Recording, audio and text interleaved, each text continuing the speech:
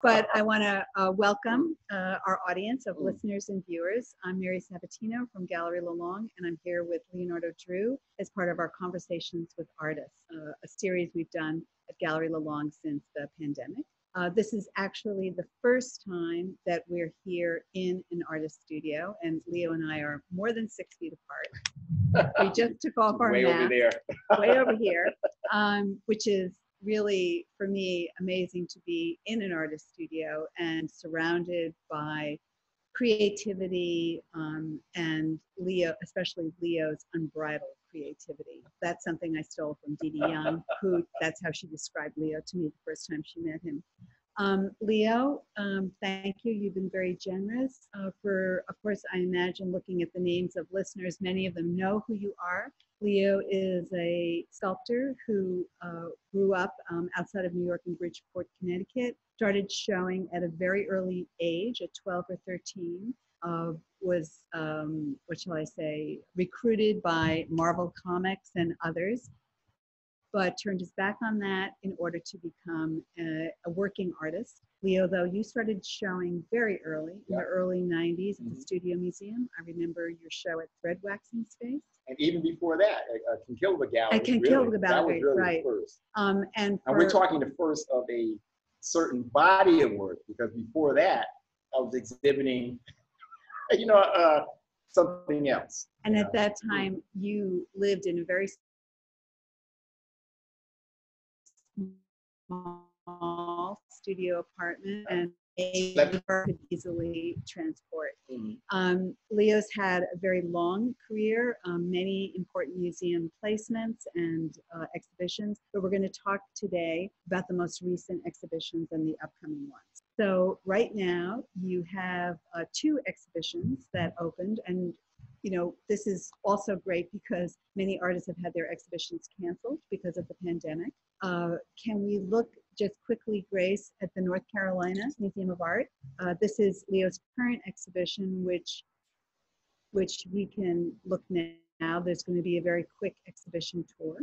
Oh, that's the Hammer. Oh, no, that's the Hammer. Okay. Yeah, that's okay. I mean, So let's just look quickly at the North Carolina Museum of Art, which is a show curated by Linda Dougherty, which also contains Cities in the Grass, which had its first premiere at the Madison Square Conservancy a year ago. So can we start this, Grace? And Leo, if there are any comments, I think this is a minute or 2 minutes. I mean, here's a tree. I mean, it's like, I have never seen that actually in its real self. This is the first time the tree has been exhibited. And the studio was always up against the wall. And the black paragraph. I never had an opportunity to see it. So it's strange that we're installing exhibitions by way of Zoom. And this exhibition was totally installed.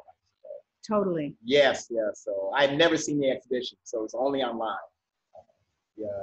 Images are kind of blurry. Yeah, they are, which is what we were just talking about. But I get that they actually were up against it, but they got it done, and it looks lovely. Yeah, so there's is that cotton work? It was. I saw rust work. Yeah, they gathered works from the different periods. Interesting enough, I mean, even number 8 is in there, which is the mother piece to all the works. So it's wow, this explosion.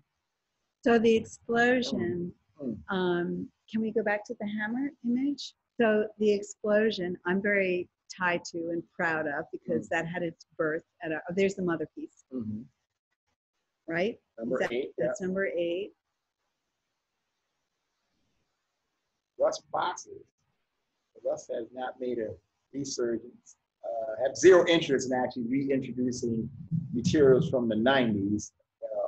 Where I am right now, I'm still gathering new information, adding to the language, moving forward.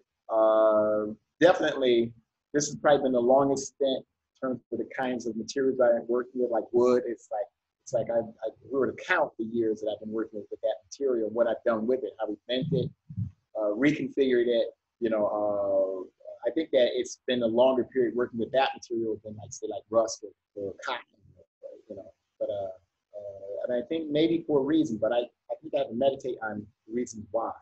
Can we talk about the explosion, which Yeah, interesting. We call them explosion, but the fact is, what is that number? 217 or 215 or something like that? I don't know what the actual I don't remember title the is. number, but Yeah. what's you know, for our audience, Leo never gives titles to his pieces, Never. but they're always Working titles, untitled. yeah. But yet we use the working titles all the time. So it's someone just clarified that it's 215. Okay. So what's interesting to me, well, one of the things that's interesting is, first of all, that you came up with this idea. I think we planned the show. You came to the gallery last January, and we planned the show for March. So that was a very short time for you to make a whole show. And you installed this in a day and a half. Can you show everyone the pointer?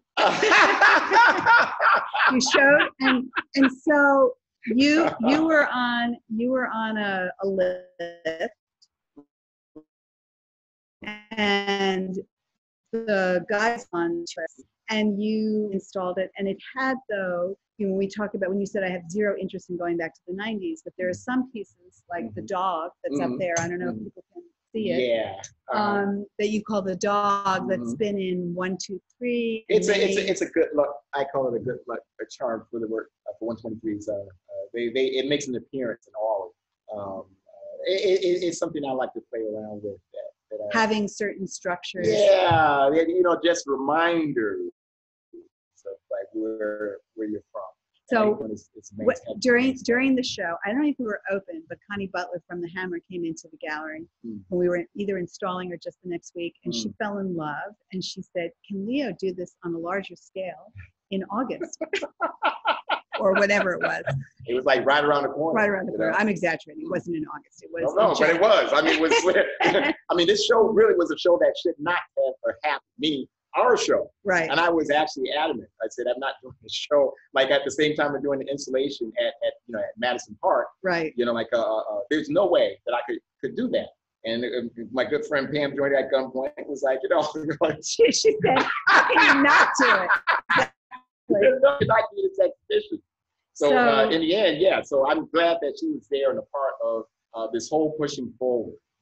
And, so here's the explosion at the Hammer, and it really exploded at the Hammer, and you can see the white, the dog grew quite a bit. That's ever been done. And the great thing about this is that it's in front of glass windows, and even during the pandemic, though the exhibition, people could still see the piece. And what was it like for you to install it in a different, do you get the same energy? Do you feel it's a new piece? I've been doing this a long time. It's not, none of this stuff is ever really.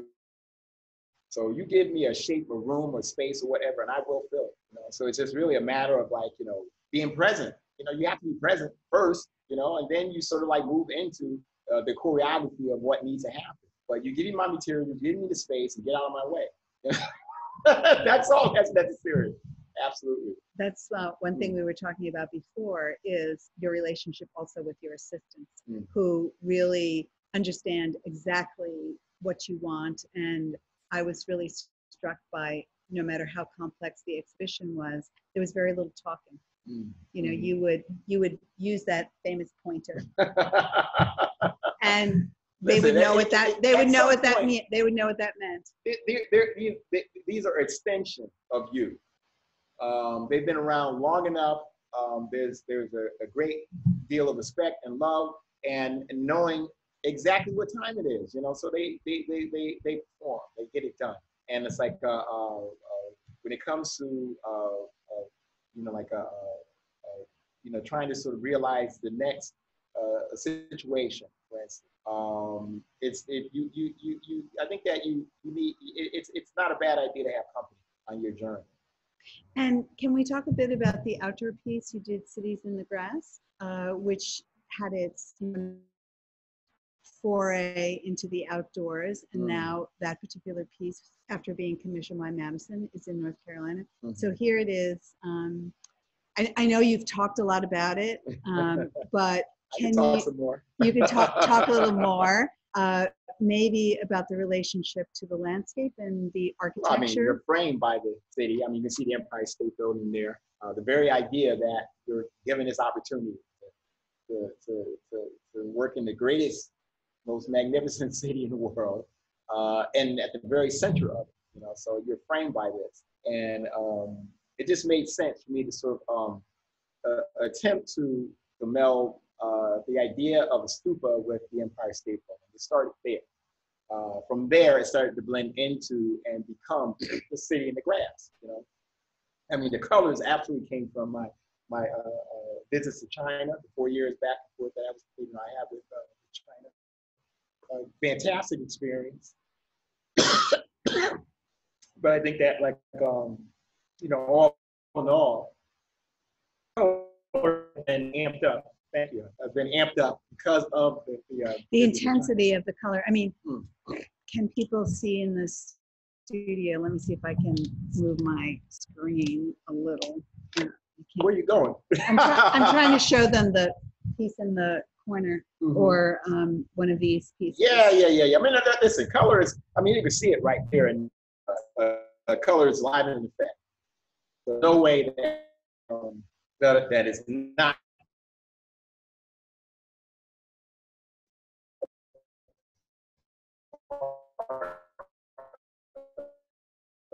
language. So I said I'm not necessarily forgetting anything, but I'm definitely adding to the overall language, into the journey. So these are the most important points. That the journey takes the language that you used before and weaves it in a new way. Absolutely. Can we look at how Cities in the Grass looks in North Carolina, since most of us are not going to be able to get on a plane to experience it? I haven't even seen it in North Carolina, and I'm noticing how high the grass is growing around it, and it's something else. The whole other, this is it when it was first installed, when the grass was not green. But when it came to like allowing the sort of grass to grow up around the piece, I mean, really became a city in the grass, and that was an aspect that I thought, and at Pro Crew were like shaving, cutting into, trimming it, and I thought that was, that was key. That what's going to happen when we really allow that grass out of the piece, North Carolina became that very thing. So change, entropy, all these things are accepted. All of these things are acceptable. Absolutely. I mean, listen, we are not from nature. We are, in fact, like a nature of nature. We are it. We are not separate from. So as we move forward, I think that like we desire. We become other. Whether or not we come back in the same form on some other plane, I have no idea. I don't know anything about that, but I can tell you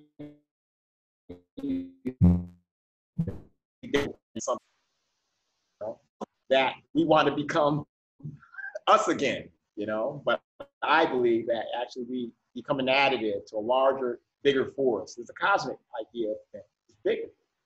So, looking here in the studio, and I don't know if you are able to get up or look around, I think we've seen all the photos, Grace, thank you. This is all the work you made, or not behind, it's an iteration of a work that you've been working on for a long time. So this piece is new.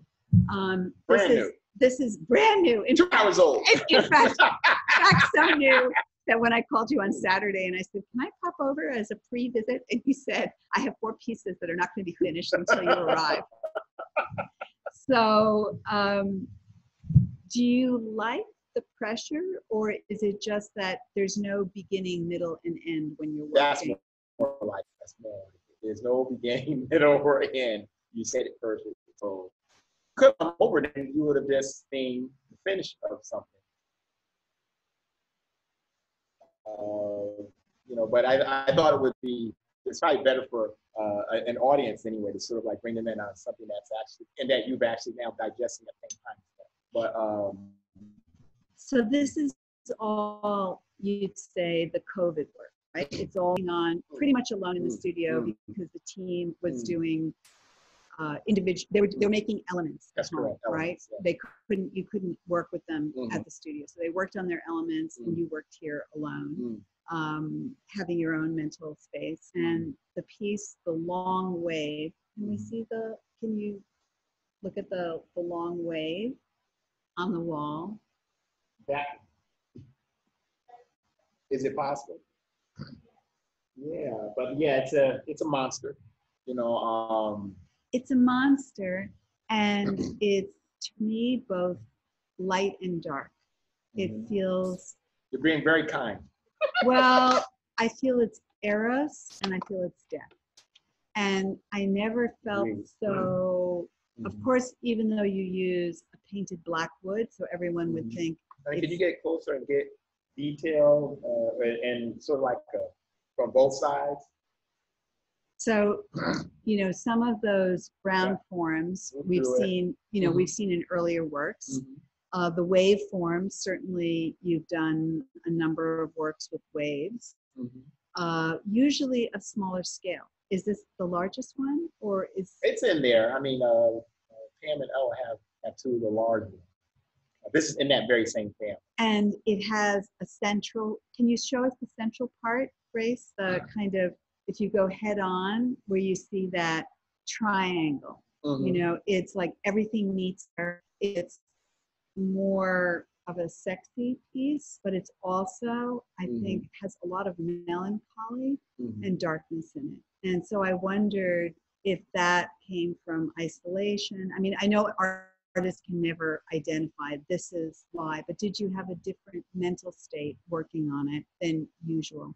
I mean, I wasn't depressed or anything. I mean, I was fully myself, but I think that we're antennas, right? We're receivers of information. So even without having sort of plug directly into or be saying, or say, hey, this is what the work is going to be about. I'm never thinking that way. Right.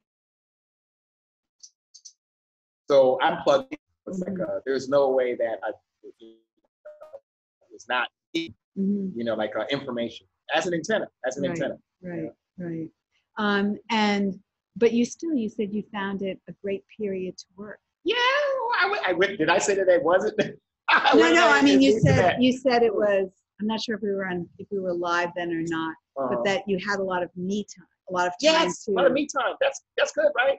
That's great. I loved it. I mean, no, and like with the space next door, I will carve out a space where I can have more of me. And I grew up in this very tight family of 5 boys in one small room, and I had to make art in that small space with all my brothers. I need to have people jumping over me. I need to have the TV on. I need the noise going. All those things are additives to how I make things. So having my helpers here, it's not a negative. It's just that I also realize that, like, you know, you need the yin and yang. You need both. You know, so not one is over the other. But absolutely, I think that, like, you know, like I have been for 13 years, you know, like with these other bodies and not having the other. Does that make sense? I didn't have the other. So I only had one side of it, which is like them literally leaping over me. And order, the space is tight. There's a lot of things going on. 7 crying babies happening all at the same time. So you have to attend to each one, you know? And so as you're sort of attempting to do that, you have these bodies that you have to choreograph, you know? And no negatives there. It's just, you know, now it's like we're gonna have. So maybe you can show people, or Grace, you can show the top. So this is really in transition. What you talking about? This is behind me? Yeah. This thing? This is early stages. This is a real gift for the audience. We don't have to share. But no. They're seeing. I'm seeing something. And I think that, I think that, like, I'm probably going back in some ways to my roots, which is paint. I mean, it started off as a painter. And I think that, like, if we're talking about our next exhibition gallery, it will probably be, you know, very painterly. and like and colors are absolutely in effect.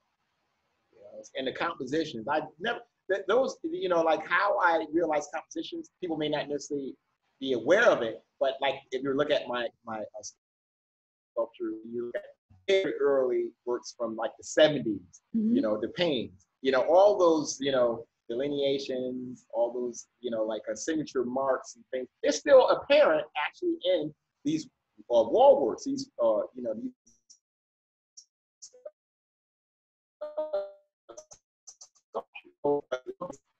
his wall works are, you know, they are similar to paintings, you know, they have a composition of paintings. They're more in tune with doing. You're using the wall, you know, you're using the wall. That's a simple step to like understanding that, like, okay, yeah, that's my beginnings, but there are other things going on. I mean, there's a line, there's a stroke. I'm literally like actually drawing, you know. If you think I'm sculpting, I'm actually drawing.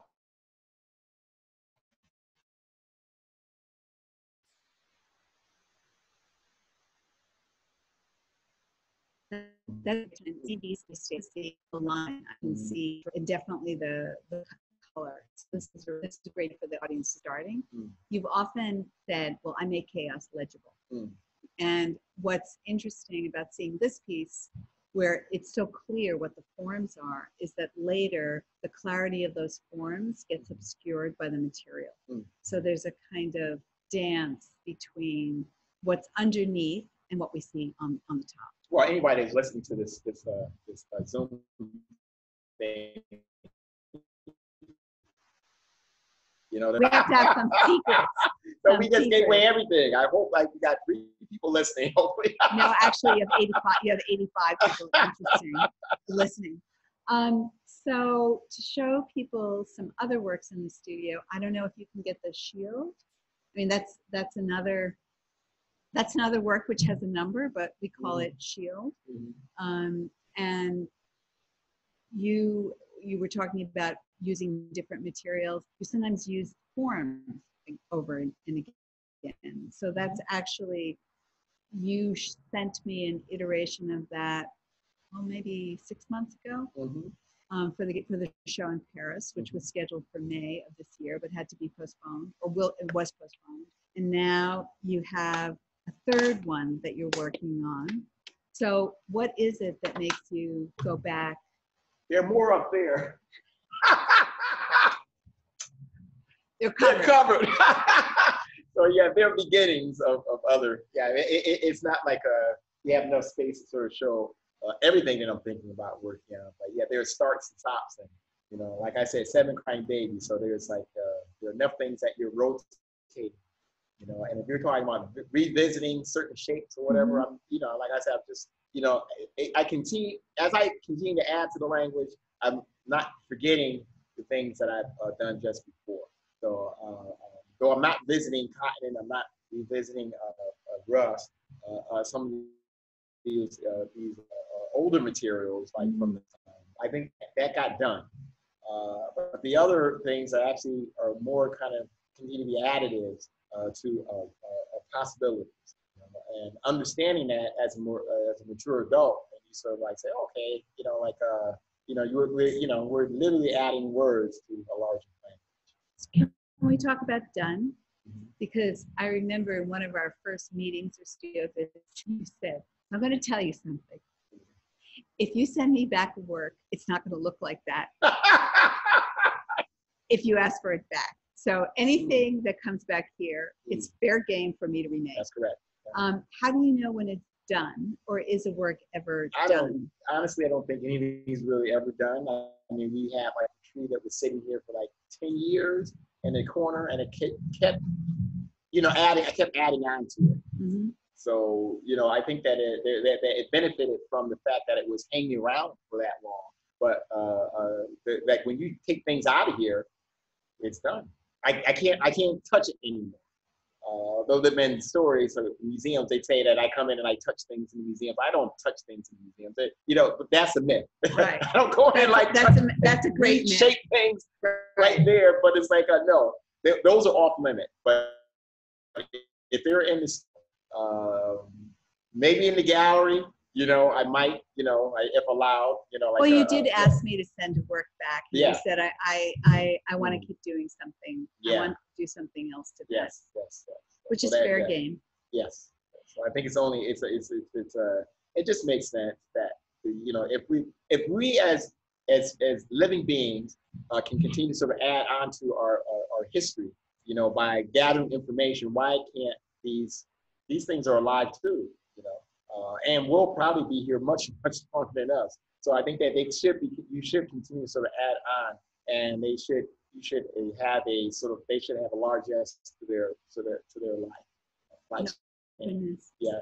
So in terms of new forms, I was really surprised to see this one, We got a wave totem. A wave totem. A wave totem. So that's a new. Yes, it is. Yes, that's new. And you told me it's very new. Yes, yes. We can count the hours. Literally. So I mean, get to the side of it. The side is the great view. So it's very undulating, very beautiful, but it's also kind of spiky. So these kind of contradictions is that an intuitive response, or how did you turn that on its side? Because that's a way, right? It wanted it. For me, it seems very. I can like you're puzzled with the question. Why did I ask that? I do understand that there's an algebra or geometry to these things. So, you know, having that understanding, then yeah, sure. I mean, gravity says that it needs to be that. So, you know, like if I were to go with a horizontal, it's like, okay, you know, you add one thing to the other. And when I say algebra to geometry, so like, it makes sense. This one actually adds up. You know? Did you start that on the floor, or did you start that on the wall? Both. Because you got parts that have to be created, and then you have, you know, these things all have to come together. So this is the way things are usually created here, is that they're done in sections and parts and bits and pieces. I mean, they're bits and pieces of old things that are lying around. So there are so many different directions, so many ways to sort of to finalize a work, because there are so many working ends to it. You know what I mean?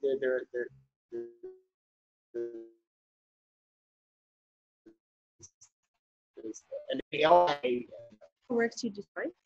No, I mean the idea, you don't destroy energy; it's just reconfigured, right? So understand that that's what the work is reconfiguring itself continuously. You know, so there's never enough. I mean, only because you guys record things and you catalog them, and then you say that's finished. You know, that's not my way of dealing with these things. So if you photograph something, you end up giving it back to me. You know the end result of it is I'm not going to respect the fact that you recorded it. You know, and that no, it's still alive. It needs to sort of, you know, there are other things that can happen. So one thing I'm sure people are interested to, and I'll look at some questions in a minute, is what's coming next for you? What projects and what are you, what's coming next? Well, the power plant, we're talking that's in Canada. They're doing a whole lot better than us in terms of handling the virus. So they're looking at January to do their exhibition, which for me is like right around the corner. Wadsworth is talking about their two. And that Wadsworth will be an outdoor piece? It's probably outdoor, and then an hanging installation indoors. So two works, two monsters of you know, gigantic things that will be realized, one outdoors probably, and then the other indoors. So it's just a matter of like, there are a lot of things going on in the studio, and there are things that you're responsible, or become. I'm just trying to sort of, as always, navigate the two things and be fair in terms of like, So. Well, one thing I forgot to mention is the Eskenazi show, which is works on paper with sculpture. Yeah. They're not exactly, but Grace, maybe we could see some of the works on paper that Leah's been working on, because I think a lot of people might not know that you have a big interest in prints. Yeah, I've been working with Pace Prints. Some also working with, have worked with in the past with in San Francisco. Not Crown Point. Crown Walton Point. of Crown Point. Crown Point. Yeah. So Crown Point. So between Crown Point and Prince. Been doing the longest stint, obviously, with Pace Prince for some years now, and with my good friends, Ruth Ligon and Kimmy Martin. And the same way your Clem or the other assistants, I feel you have that relationship with Ruth. Like, you know, she knows language you want to use. Yeah. She knows we call it shorthand. The shorthand.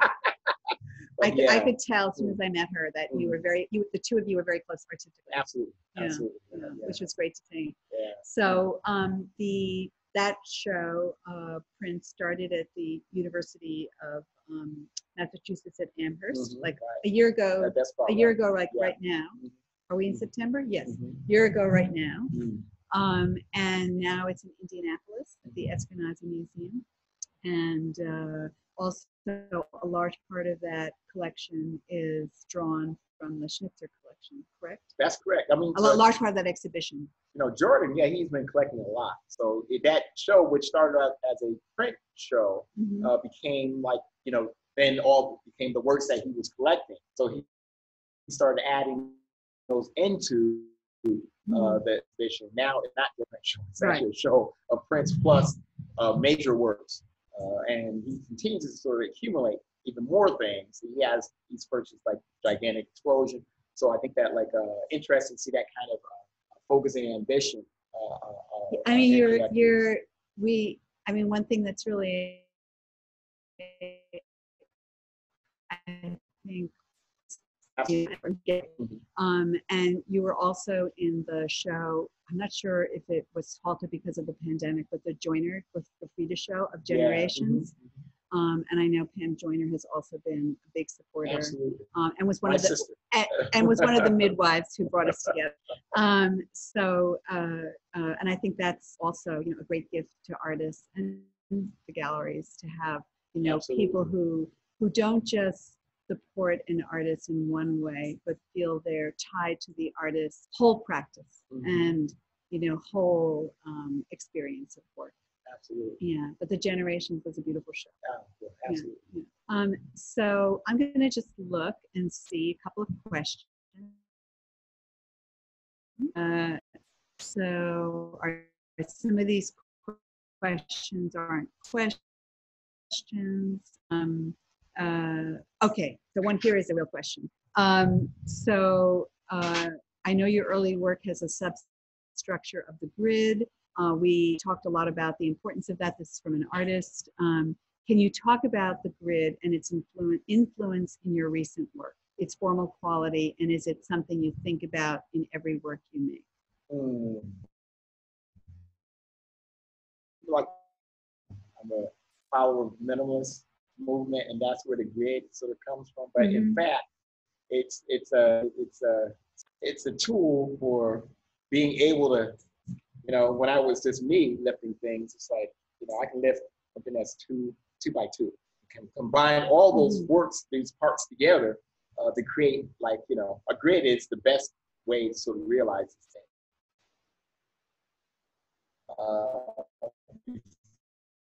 Before that, I was making things that I couldn't get out of my apartment.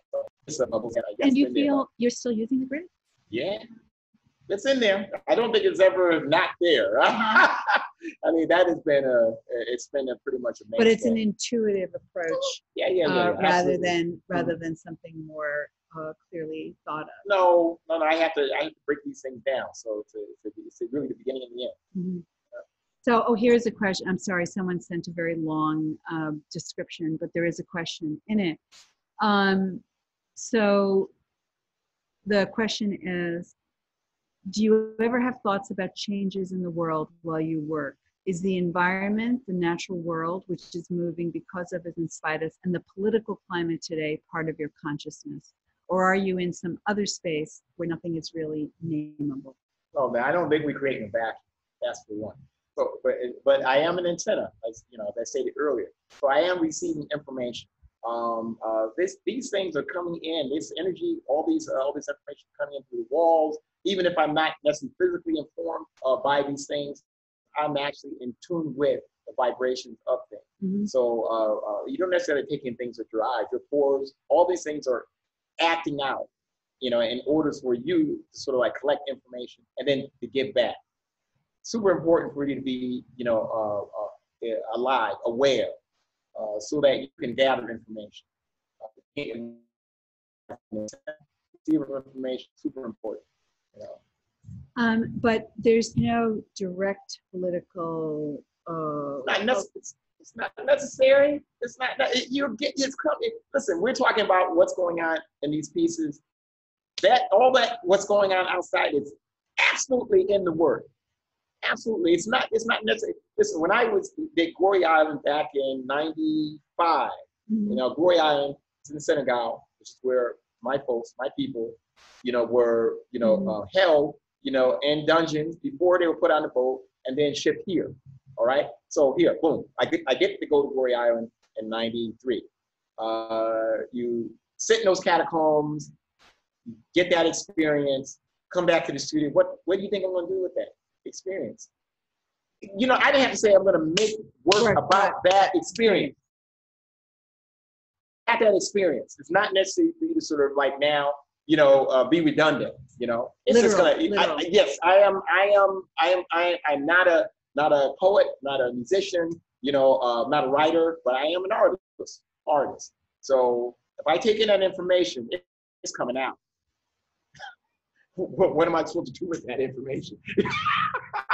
And you know? Do you ever find some information too hard to process? No.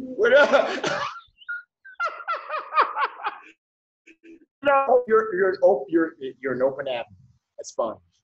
You know. So that's great to go into the next question, which is, could Leo talk about the influence of other cultures? The person is referencing that they recently learned how much time you had spent in China and what that had, how that had affected you. And so they wanted to know if you could talk about the influence of other cultures. Well, listen, that's a great question, because my 4 years in China, and I was in mainland China, not the safe places like Hong Kong or Shanghai. We're talking with the real folks. No, yeah, I mean, you told me that that every time you went out, you had a whole train of people following you. They hadn't really. It was you know, I can be nostalgic about that situation. It was a beautiful experience, but it was full on. Now, it wasn't necessary to be able to speak Chinese, Mandarin. You know, it was not necessary. Though I was working in a foundry with folks who we were communicating, but we didn't necessarily need language in order to sort of get it done. What they were learning from me and what I was learning from them, it was a trade-off between artists and this level of like-mindedness that I feel that it's, if I'm talking about energy, these things that are in the air, this is exactly what I'm saying. Language, all the things that you sort of try to sort of like, and you know, a bracket, like a push forward. All these things are kind of naturally, they're there. It's not necessary for you to sort of bracket them with all these other things that tend to inhibit the possibilities of growth. So here I am in China, working with these folks, and we're not speaking the same language, but I'm working in their foundry, and they're introducing me to how they work their craft. At the same time, I'm smashing things, and they're kind of like, well, is that garbage then if you're smashing it? Because that's what we consider, you know, garbage. If you smash these things, then it's like, it's trash. So you would make the porcelain and make something precious, then break it. That's total antithesis, total opposite of what they're doing. But they got it in the end. And I'm almost sure they're making smash works now, you know, like they've appropriated whatever I've given them, and I'm doing the very same. I've appropriated whatever they've given me. So how these things become additives, super important that you touch on these other sides of the world, these other possibilities. and how they enhance and how they add on to become additives to your larger language. It's a beautiful thing, you know. And you also went to Peru, right? Went to Machu Picchu and did the some years before. So there's been this continued sort of like collecting of information, and how that information feeds its way into the work. Like I said, I don't necessarily have to call on it. You digested it, it is now you. It has now become you. So China is me now. So it's like parts of Peru. You know, like Egypt was the next planned trip, which was supposed to happen this month. Are we in September? But we have to postpone that. But I think that the trick through all this is that you allow yourself to be a receiver of information, you know. That's great. So Joanne Northrop from the Nevada Museum, who exhibited your work recently, asked if you could discuss the mission at the San Francisco airport. Yeah, well, the 123s had their beginnings from all these bits and pieces from remnants from old works. And my move from, you know, from my studio in Williamsburg, Brooklyn to San Antonio, Texas, where I had another studio, it was like, okay, I'm saying I was spending more time there, so I was shipping all this material and found that I had tons of material, you know, just because I'm not letting anything go. So all this material became like words in the vocabulary, you know. That's what 123 is. So in the end, you know, like having all your, you know, words, you know, from your previous, you know, or additives from your language, you know, they continue to last first, and that the piece in San Francisco is absolutely that. It's just another iteration of a 123. So when you saw the space of the terminal, you thought, did the curator say, I really would like a 123?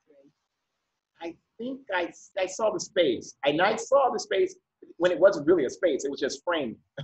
They took me in, it was the airport, and I could see the planes flying around outside. And it's like, you know, and they were like literally parking in the space that I was in. So it's like, okay, this is where, they said, this is where we're gonna have this space. And I'm like, well, it's where you park the airplane. But it's like, so in the end, it was like, and you have to imagine what could work there. The 123s are in general, they take on space.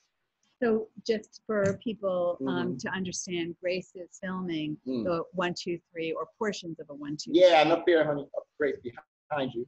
The one in the corner. Yeah, all those are parts and that become. It really is a storehouse of all bits and pieces. And so 123, you know, like it's exactly that. It is just hieroglyphics, you know, of my language. Yeah. So I think you answered this, but someone asked, what is the work behind you? Yep, to be realized very soon. Our next New York exhibition. Right. Someone else, well, this is a question. What informs your material selection when you make a work? We have 7, I call them 7 crime babies. So we have 7 works usually rotating, you know, at the same time, simultaneously. So they're feeding off of one another. So in effect, they enhance and they help each other in order to sort of reach, you know, their life. You know, so I think that as I'm sort of moving forward, the works are assisting because they're assisting each other. So Leah, what do you do for downtime?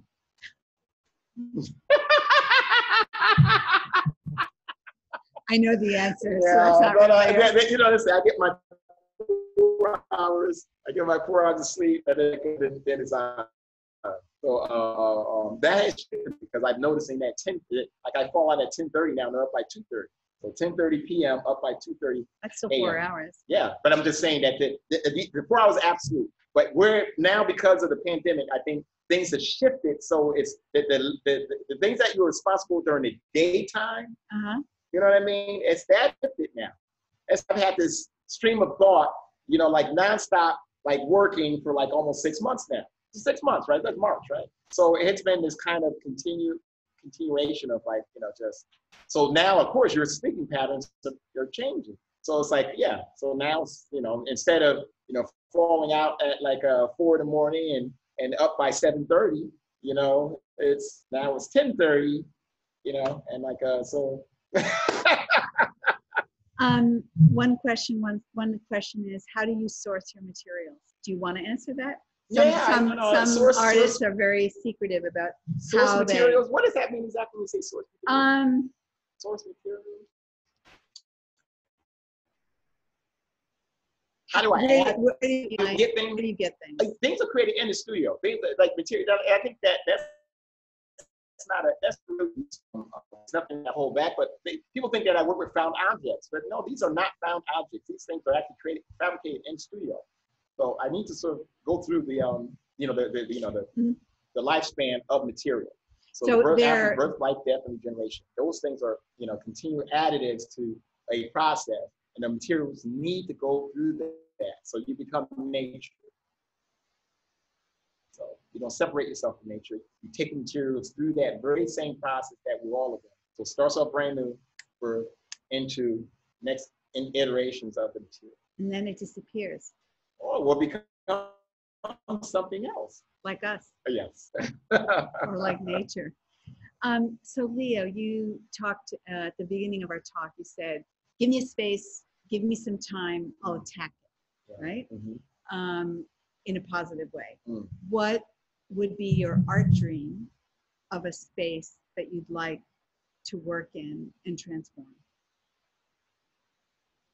I've had the opportunity to work, like in Florence, which is fantastic, and I'm sorry, in Siena. Mm-hmm. Anything around the like a Renaissance space is always like wow, because the original Leonardo at its beginnings there, so it's like wow, it's like it's just the cradle, one of the cradles of civilization, and that would just, that's just one.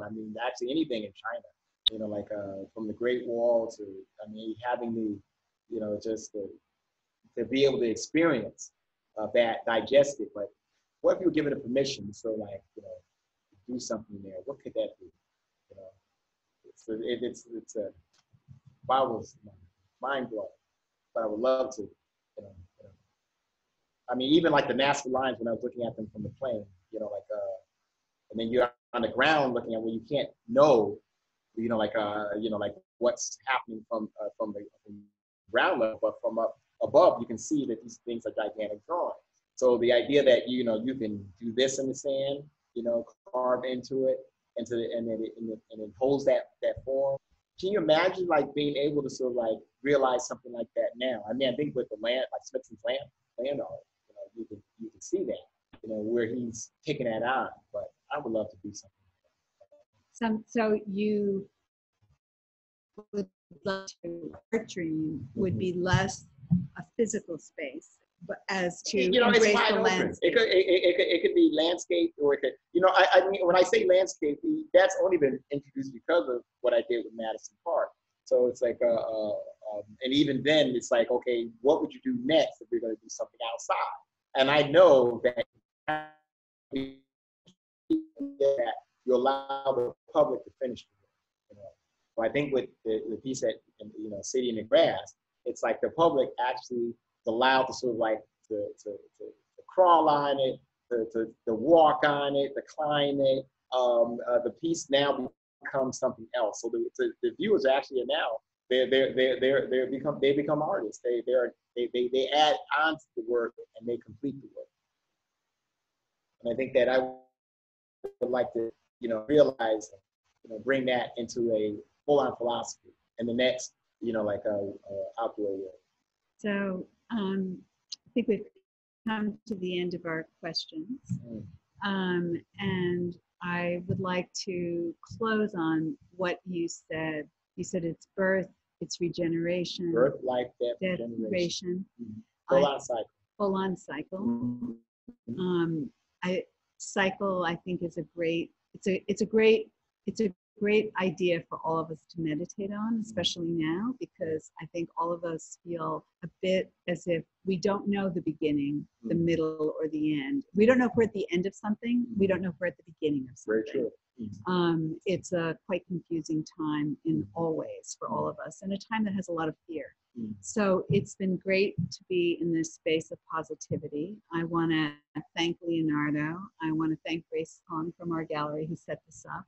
I want to thank all of our listeners who tuned in and shared their summer afternoon with us. So thank you from Galerie Lelong for joining us. You can follow us on Instagram, Facebook, and other social media platforms. And you can look for work of Leonardo's on our website. And Leonardo, thank you. Thank you. Thank you guys for joining. It's such a wonderful way to work together. Okay, so thank you.